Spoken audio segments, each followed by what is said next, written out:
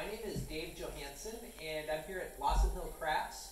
We're going to do a short demonstration here on how to use the horizontal slab roller.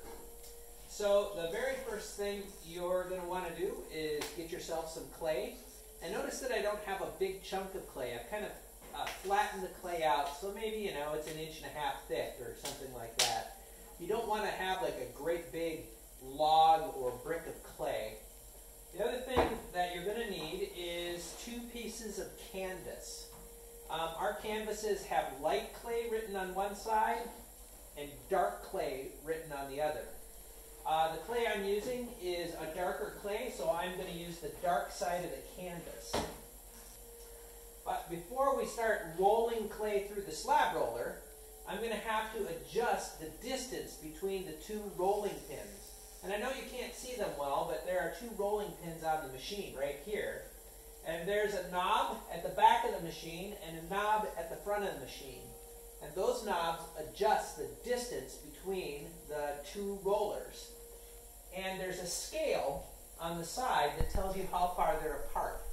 Now you have to adjust the 2 sides independently. Whenever we roll a slab through the horizontal slab roller, we're going to do it 3 times. So the first time, I'm going to set the pins at 3/4 of an inch. So I'm going to come and turn my knob until I get to 3/4 of an inch. And you can't see the indicator on the video, but it's fairly self-explanatory if you look at it. There's a plastic line indicator that you just line up with the number. Now notice how I'm going back and forth and turning the 2 sides independently. I don't want to get them too far out of adjustment from each other. So here we go. I'm set at 3/4 of an inch. And I'm set at 3/4 of an inch. Now I'm going to separate my 2 pieces of canvas. I'm going to take my piece of clay. I'm going to set it down between the 2 pieces of canvas. I'm going to push the clay between the 2 pieces of canvas up to the rollers. And I am going to roll the clay through.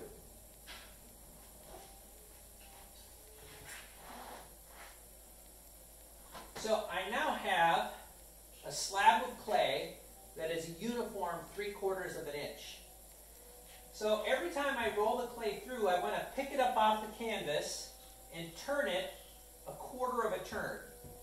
The reason I'm doing this is so I can get a uniform shape, but also the clay has water in it and I don't want it to stick to the canvas. So now that I've done that, I'm going to close the canvas back. And I'm going to lower the distance between the 2 pins to 1/2 of an inch. So again, I'm going to come over to my adjustment knob. I'm going to roll it down to 1/2 of an inch. And there we go. And now I'm going to bring the clay back through the 2 pins. And I'm going to flip my canvas up. I'm going to pick my clay up, which is now a uniform 1/2 of an inch. So if you want to work with a 1/2 inch slab, you'd be done. When you first begin to work with slabs, I suggest that you work with a slab that's about 1/4 of an inch.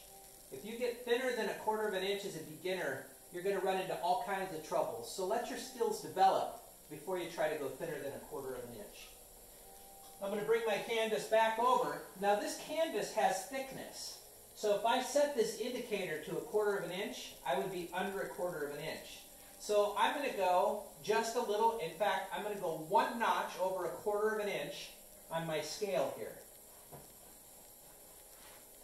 So making another adjustment. I'm down. And there we go. Push the clay up to the roller. And through we go, just like that. And now I have a slab of clay that is a good working thickness. Hi, I'm David Johanson, and this is Blossom Hill Crafts.